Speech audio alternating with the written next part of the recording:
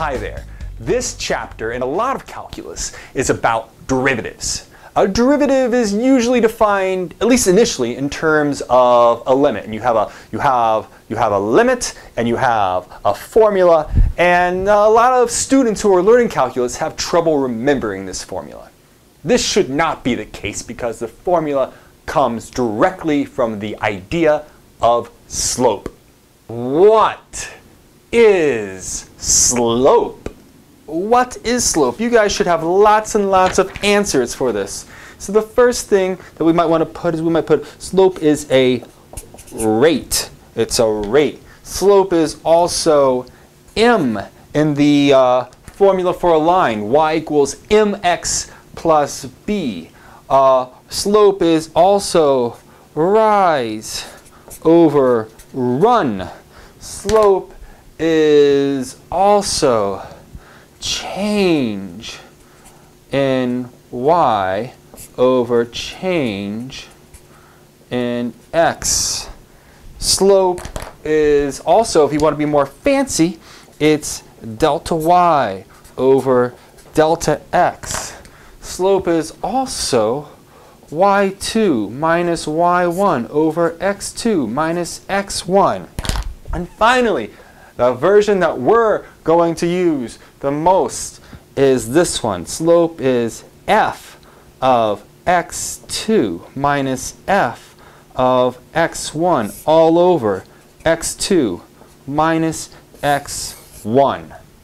We start out by looking at the slope of what are called secant lines.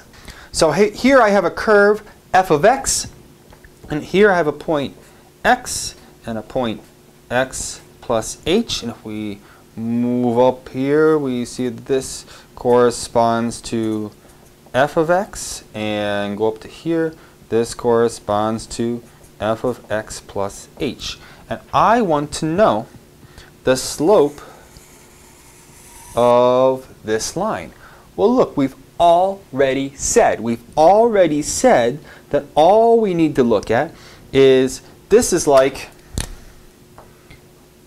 here we do x2, x1, and this is like, this is equal to f of x2, and this is equal to f of x1.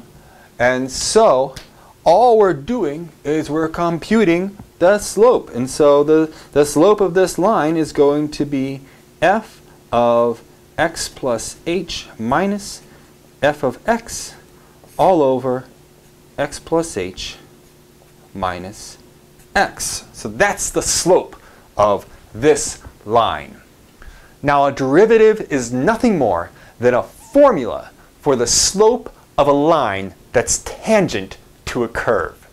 So we know we should be looking at f of x plus h minus f of x all over x plus h minus x. And this is really just f of x2 minus f of x1 all over x2 minus x1.